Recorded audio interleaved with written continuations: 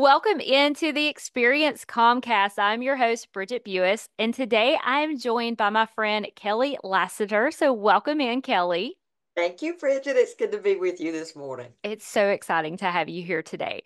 Now, Kelli is a licensed professional counselor at UAB. She's also working on building her own practice at Lakeside Counseling. And I have to admit, Kelli, from one of the first times that I met you, because we actually know each other, we work together teaching exercise classes at our local civic center. And I could tell she was a wealth of knowledge from the first time I met her. So, super excited to have her on today. So, Kelli, tell us a little bit more about your background, just how you got into counseling and doing what you're doing today. Okay, well, again, it is great to be with you today, Bridget, and have this opportunity. So, essentially, I was working in nonprofit for many, many years. And during that time, had an opportunity to go back to Jacksonville State University and work on my master's degree. And so I was considering like what do I want to do? What do I want, the next part of my career to look like and what are my strengths? Yeah. What are the things that I feel like would really complement me as well as the program that I was going into. Yeah. And so I selected counseling. I just seemed like a really good fit. So I went back to school when I was around 38, 39 years old. Got that master's degree and here I am. Awesome. I love it. And I love that part because it seems like no matter how much I know someone, there's always something about their background that I didn't know and that I learned. So Well, I see, love that. surprise. I know, Learned right? something new today, haven't you? I love it. I love it. That's awesome.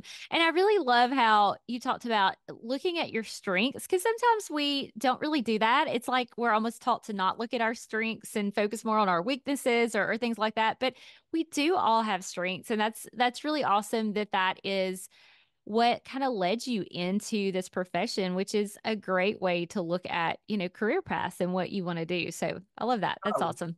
absolutely. Awesome. Well, I am sure in your role as a counselor, you see a lot of people dealing with a lot of different stressors. So tell us a little bit about how you see that come out, maybe some different areas of stress that maybe we wouldn't even really think of. Just tell us a little bit about how you encounter that in what you do. Well, I see that each and every day, of course. So I work at University of Alabama at Birmingham, like you said, and I work with students. So my population that I'm working with is anywhere from 18 to 25 years old on average. Students that are in higher professional programs would Right. be a little bit older, but traditionally that's the population that I'm serving. So yeah, I see stress. Anything from adjustment type of stress, that fall semester is about to begin and we've got incoming freshmen that this is their first time to be Oh, away from wow. home. And so we're just, here to support them and help them acclimate. Um, Testing type of stress, but also just some of the things I think that we all at some point have experienced, relationship stress, financial stress, stress associated with the climate and the time that we live in. Yes. um so there also may be stress with family. And there may be stress that's associated with with other things that I mean I haven't even mentioned today. And typically at the core of that is a lot of guilt and shame that's really driving and making it even worse, worrying about the future and what's yet to come. Our brain has a way of creating stories for us that just ramps things up. And so that, yeah, I think that's what I see the most of in what I do. Yeah. So tell us a little bit more because I know you are a counselor, so I know you're seeing people, but you also teach others and kind of oversee counselors, right? So I mean, you kind of get two sides of this coin. So tell us a little bit about that of how not only do you see that aspect of clients coming in and helping them deal with stress, but then on the other side of helping other people help people to deal with stress and things. Yeah, that's a challenging one because I have to seek that kind of consultation myself. But yeah, so as part of my role as a licensed professional counselor, I'm also supervisors. So what that means is new professionals, young professionals who are working towards licensure have to go through a process, right? And they have to be under someone that's had a number of years' experience and training to be able to get to that place. They have to have like 3,000 hours, and so much of that is supervision and just their own clinical experience. So that's where I come in. Um, and yeah, I think your question is asking like, what do I see in that? And I'll Yeah. be honest with you, right out of the gate, and this is something that I failed to mention. And again, something that we're all familiar with is imposter syndrome, right? Yes. So imposter syndrome being like, oh my goodness, I I don't know what I'm doing here. I'm making mistakes. Maybe I shouldn't be in this profession. Everybody around me knows what they're doing. So it builds and builds and builds. And so, for me, it's normalizing that, right? Like, hey, this is part of being a new professional in any arena, right? So Yeah. what you experience is this is normal. And this is part of your growth process. And here's a really great opportunity for growth for you, right? Yeah. So, really just being encouraging and helping them work through that.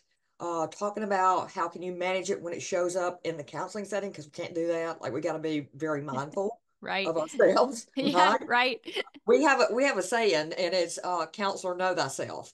So Yes. just being aware of, I feel like, and there are days that I still feel like an imposter. I'm like, I don't, what am I doing? And that's okay. Certainly that's okay. So that's what I see with young professionals. Wow, I love that. I think that is so applicable today. I love the age range that you work with too. There's that young um professional, college age. I mean, it's such a I think it's such a fascinating time where people are really grappling with who they are, who they're going to be. They're kind of stepping out on their own. So there's a lot of things and we often I think talk about teenage years and yes, that's the transitional years too, but we often don't really think and talk as much about that college time period and just that transition that happens then of really becoming yourself and and really kind of knowing who you are and what kind of person you're going to step into on your own.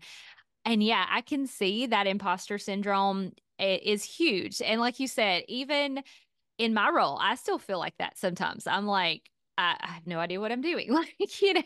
I think we all have that regardless of our experience, our age. So yes, I do think that is something that transcends.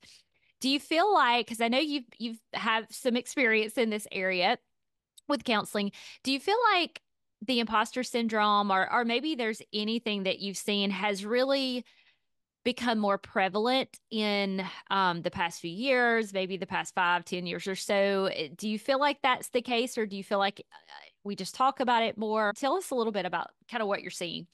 Yeah, I would say certainly. And that's that, and it's applicable to many different things that people are dealing with, and with their own stressors, and things that affect mental health, right?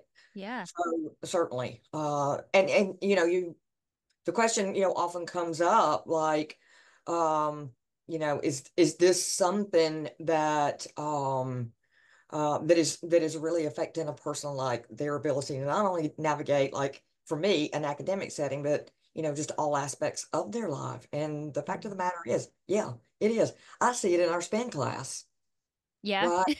Yeah. I do. I was there. I'm there just about every Saturday when I get up on that bike to teach people how to do this. I'm like, what am I doing? Yeah. Um, and people are going to figure me out that I really don't know what I'm doing. No, I try anyway. But you see that kind of play out, and how that affects that person's ability to really move forward with their goals, to be healthier, and have reduced stress, or just improved overall mood. So yeah, I've Yeah. definitely seen an increase. And I think we're talking about it more too. Like, look at Yeah. us. No, Uh, right. Yeah, absolutely. we probably wouldn't have seen this 10 or 15 years ago. So a True. lot of stigma associated with these things. Um, I mean, that's kind of dropping off. And Hmm. so that's a good thing. While Yeah. it's increased, it's important that we're having these conversations. Yeah, absolutely. And I feel like maybe this is just my own personal opinion or some things that I've observed. I feel like there's been a little bit of a shift in perspective, maybe, of what the expert is. Like I know growing up, it seems like there was the expert and they were supposed to know it all and you were to trust them. And now there's been this shift of being more real, honestly, because while we do have some experts in things, they still don't know it all. You can know a lot and be an expert in an area, but you're still not going to know everything. And I think it's just that mindset of I don't really have to know it all to lead someone, just being a little bit further down the road than them and bringing them along is really, I think, a healthier place to be because that keeps me, instead of thinking I'm the expert and I know it all, it keeps me humble, but it also keeps me willing to learn of like, I'm Mm. still on this journey too, and I'm still learning. And I just want to share because I'm just a few steps further than you. I just want to help you get to where I am. And then as I learn more, I'll share more. So I don't know if that's been your experience or something you've seen, but I think it definitely has been something I've seen in the health spaces that I'm in of just a little bit of change in perspective of that. Oh, yeah, I couldn't agree more. And, as you were saying that, Bridget, I was thinking about like how we meet people where they are. Yeah, Uh, and you can have all of the knowledge in the world, and that's important. Like in my role, it's very important that I know theory and that, right. have I have a foundation to build from that's evidence-based and all of that. Absolutely. But if you don't have like a connection to the human experience, Mm, right? Like just that, let's break it down, let's be real, let's meet each other where we are. You're going to miss yes. something real important. If I just get up in that spin class and all I'm doing is teaching technique, but I'm not connecting with the people in that class and recognizing vulnerabilities and, like encouraging them and kind of coaching them through that, I'm doing a disservice, right? Yes. So yeah, I agree. Expert is one thing, but you have got to have that human connection. Yes. You've got to have empathy. Absolutely. Absolutely. Empathy is amazing and it really changes the whole dynamic of the relationship. So, Oh yeah, yeah, no absolutely. doubt. Yeah. Now, one thing that you mentioned that I also wanted to ask about, you mentioned with people coming in, I think whether it's imposter syndrome or whatever stressors they are dealing with, just their how that affects their mental health, but how I feel like their past maybe upbringing, things that they've experienced, that also plays a role, I'm sure, into the stress level that they have and the way they manage stress. So can you talk a little bit about that and how you've seen just those kind of things impact stress? Oh yeah. Our past has a profound impact. Our lived journeys. Starting from day zero, and in the formative years, and in those awkward middle school years, Right. and for me, I do see a lot of trauma, Mm, past trauma, whether that started in childhood, whether it was something that happened, in middle school, high school, maybe it happened, for um, the student who's in the professional program, may have happened while they were in their undergraduate programs at any mm, given point. So we really practice a trauma-informed care. Like I go into mm, it and we all do without assumption that this person's past uh, played zero role in mm, kind of what's going on right now. There is right. always a connection. I don't think I have yet to encounter a person that after we start to peel back the layers, there's not something that occurred or didn't occur, Mm. right? What I mean by Yes. that is they didn't get certain needs met at very important milestones in their life. And so their ability to communicate and attach with other Mm, people is affected, and to really like love and care for themselves because Mhm. that kind of compassion and care was not given to them at some of those critical points in their life. Yeah. So I go into it with the idea that everybody's got a story, right? Yes. And and sometimes you know the most painful events that we have can serve as it can serve as kind of a place to start from to grow and to heal. Like what do we need to work on that really shows up in your life today? Hmm. What have you learned about yourself and your own resilience as a result of that? Because you're here, like you are in a college setting and you're making great grades, you're going into medical school, even with your life story, something Wow. about you and something about your own resilience. How can we harness that now? That's a result of something really horrific that happened to you, yet you have managed to be where you Mm. are now.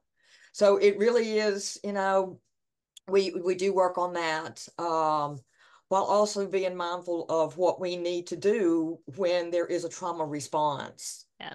um, and how to manage those moments, because that's going to happen inevitably, Right. Yeah.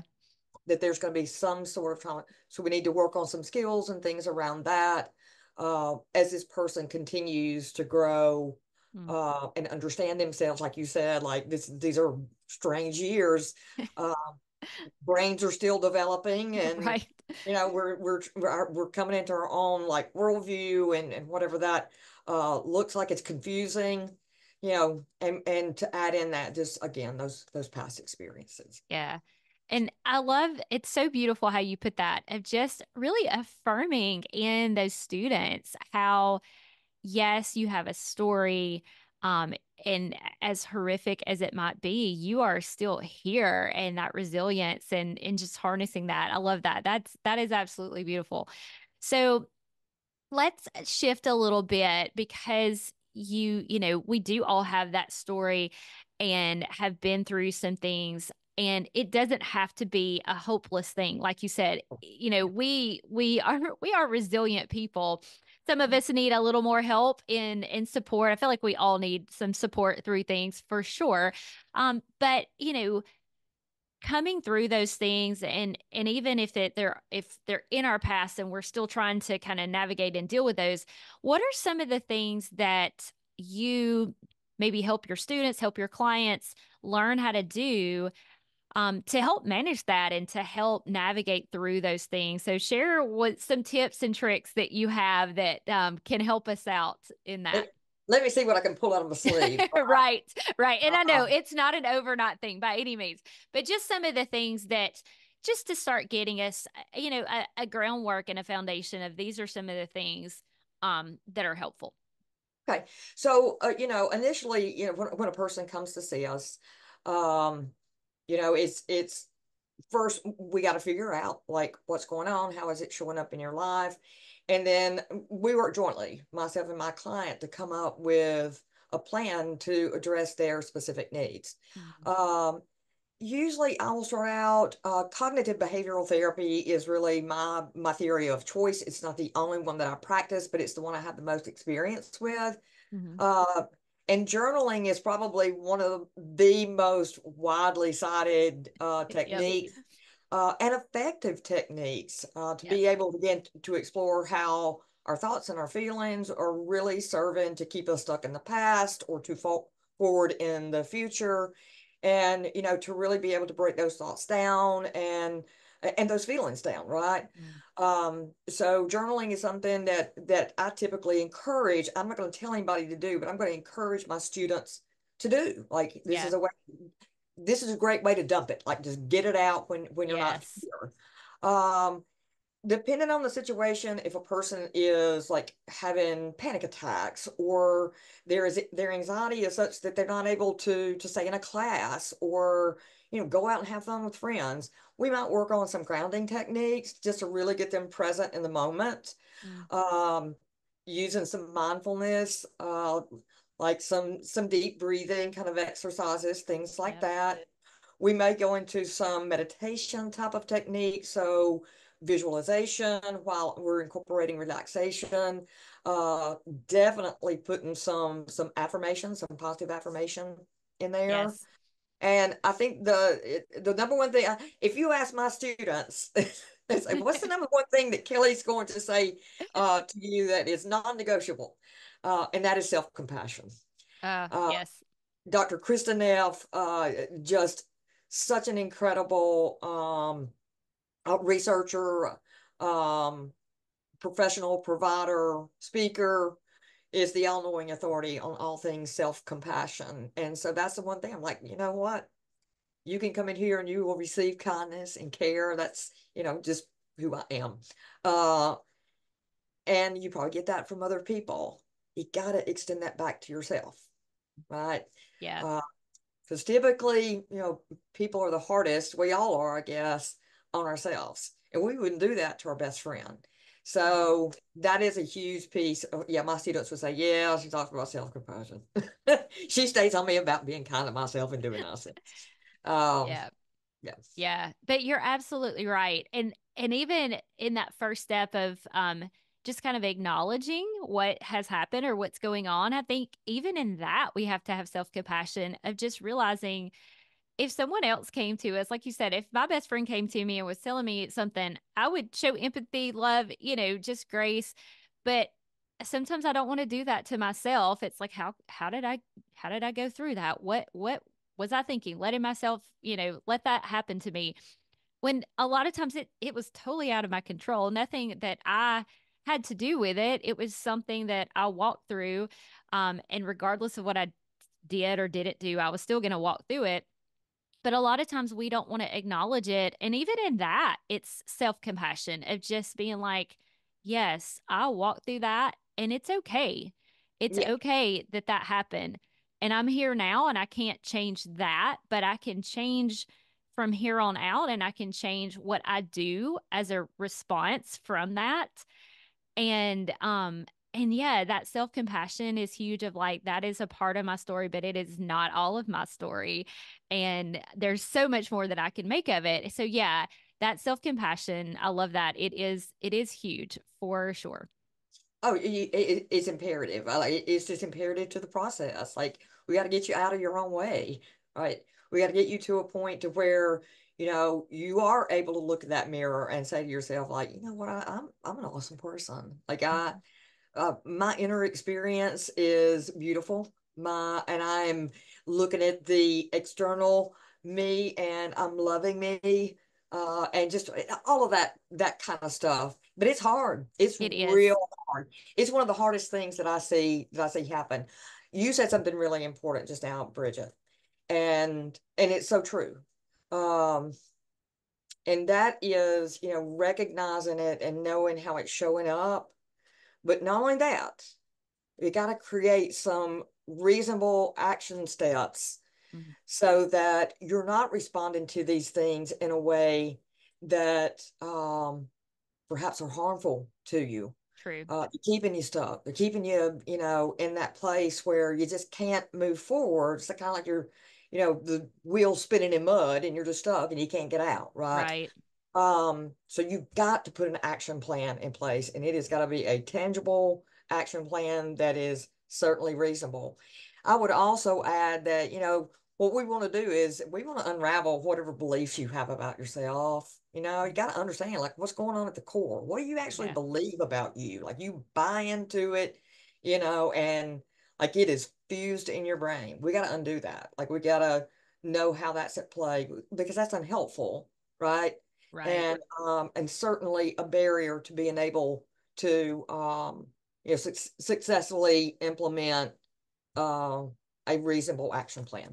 Yeah, absolutely. I think one thing that I've come to think of more and more is so much so we get stuck in this either or um mentality, just this extreme mentality when sometimes it can be, and a lot of times it can be a both and. Like I can acknowledge that this is in my past and at the same time I am making steps toward a better future. It doesn't have to be that acknowledging what happened in the past is forever going to define my future. or acknowledging what happened in the past is going to give me excuses to not make steps in the future. There's a Mhm. way to acknowledge that. And like you said, and at the same time, make an action plan, make those steps to keep those wheels from getting stuck in the mud and be like, yes, I'm acknowledging where I've been or where I'm at.